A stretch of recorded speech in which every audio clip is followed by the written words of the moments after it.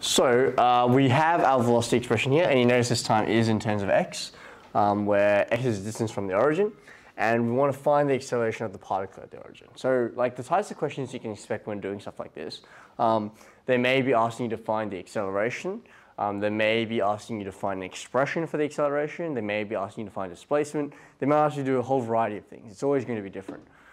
In this case, we want to find the acceleration at a specific point at the origin. So I'm thinking, what, x is equal to 0, right?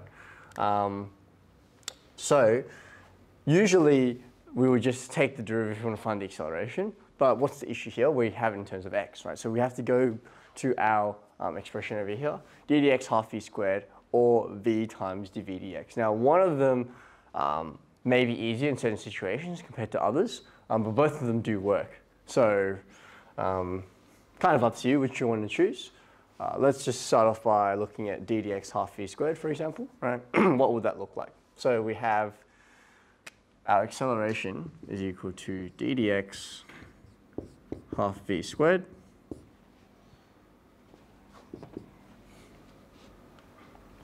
and then so we have d dx over here, half, yeah, this guy's dying,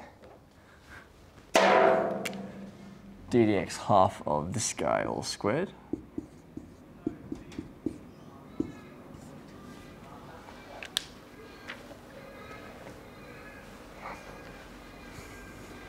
What's the best way to go from here?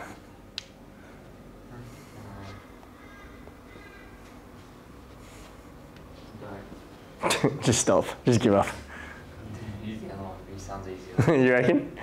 Why don't you try the other one and see if it matches up as the same one? I feel like it's not. Well, should it? I don't know. We'll find out. You sound like, oh, why don't you try that one? Screw you Well, up. I said it was meant to be the same, right? So.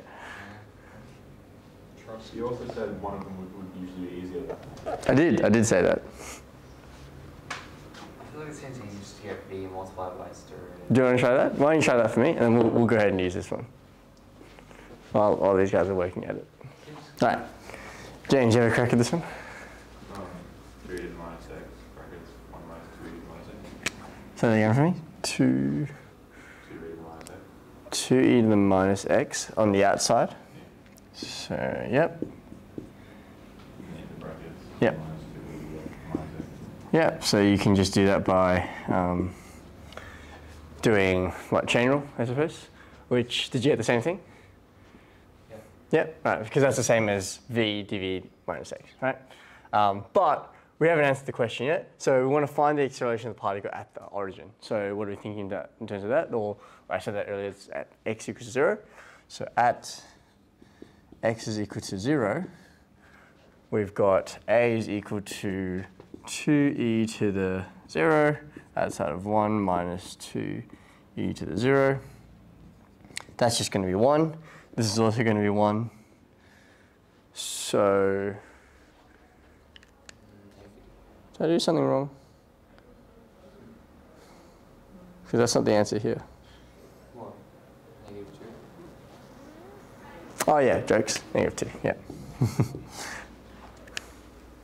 All good. We should probably have units, so yeah, did I say up here? Where x is the distance, let's say in cm. So cm per second per second. Yeah. Let's go per second per second. Why is it Do you like meters better? It's not next line. Meters is preferred. Meters prefer, okay. There you go. Get rid of that. Put it in centimeters. Did you find v dv dx was easier here? Well, that one, I had what you had, but I expanded it out. Yeah, okay, so that's another option, right? So you've got a lot of different options with stuff like this. You know, you can expand it out, you can keep it and use chain rule, you could use v dv dx, all of them would work. So use the one that you see fit. All right, next one here. So if I'm looking at this question now, what are they asking for? So they're giving me now acceleration, that expression, and they want me to find the velocity. Now, when you're given a question like this, think about what you're going to have to be doing, right? If you have acceleration and you want velocity, you have to integrate, right? I'm guessing this is time to integrate. So what that means is when you're choosing the different forms here, choose that carefully, because if you were to integrate this expression, not too sure how you would do it. The advantage of integrating this expression here is because you have d dx here, and when you integrate that, can you see how those are just going to cancel out? Because if you're integrating the derivative of something, what are you going to get left with? Well, you just get left with that same expression, right? So that's why you want to choose these carefully depending on the situation. So here's acceleration. I'll start off with that. A is equal to 3 minus 2x, right? But then I said the other way that we could write that acceleration is d dx half v squared, right? So d dx half v squared is equal to 3 minus 2x. And so then what did we say that we were going to do with this guy? Integrate, right? With respect to what we've got here, so with respect to x. And then that's the benefit of writing in this form for this case. We can just get half v squared. And then we can integrate the right-hand side as well. So we can get 3x minus x squared plus c.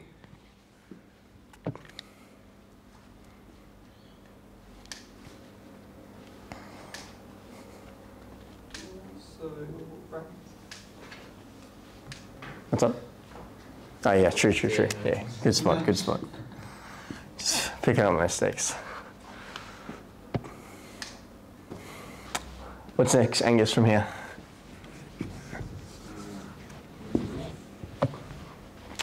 What are you trying to do? Well, we want to find v, so find an expression for, we'll find the velocity, right? So if I'm trying to find the velocity in terms of x, we can rearrange it.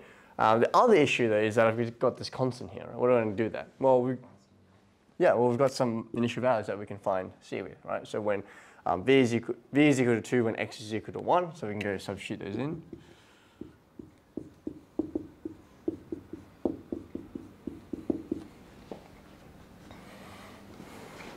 So what's this guy going to be? So like 2, 3 minus 1 is just 2. Wait, c is just 0. Is that baited? Yep. C is just 0. Sick. Always love when that happens.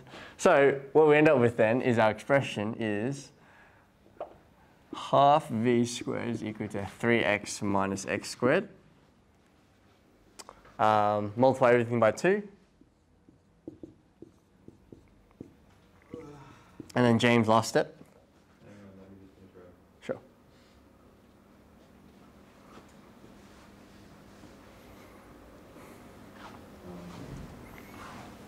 Because what's the question asking for? Is find v in terms of x. What do I have right now? Take the root of the Yeah, square root of both sides, positive and negative. I hate square roots. What is that? They're annoying. They are annoying, right? Like, how do we feel about this answer? Like, we've got the square root, we've got the plus and minus there, positive and negative. Put it in brackets and put half. Put it to the power half. So it's the radical sign we have an issue with, right? Rather than the square roots themselves. Okay, now I'll get the negative case. So it's an interesting question. Is this a correct answer? Well, there shouldn't be multiple answers for the velocity, depending on the situation. Because there's one way you have to actually check. And think back to when you had differential equations, right? And you were given positive and negative cases. How did you distinguish between them? Yeah, this guy here, right? This is your initial value. I guess, are they initial values? Initial conditions? Usually initial conditions are when equals 0. But you have some conditions here that need to be met, right? So what are the conditions? When x equals to 1, v should equal to 2. And only one of them meets that criteria. Yeah, so it's the positive case, right? Because otherwise you can get negative 2. So test for v equals to 2 when x is equal to 1. And then you can see, therefore, v is equal to just the positive case. I mean, you don't have to write the positive, but, you know, just for good measure.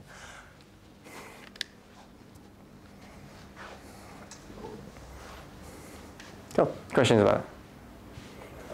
No. Yeah, we're good? You want something trickier? Do we want to read questions? No. This, Just do it. this is the nature of the beast.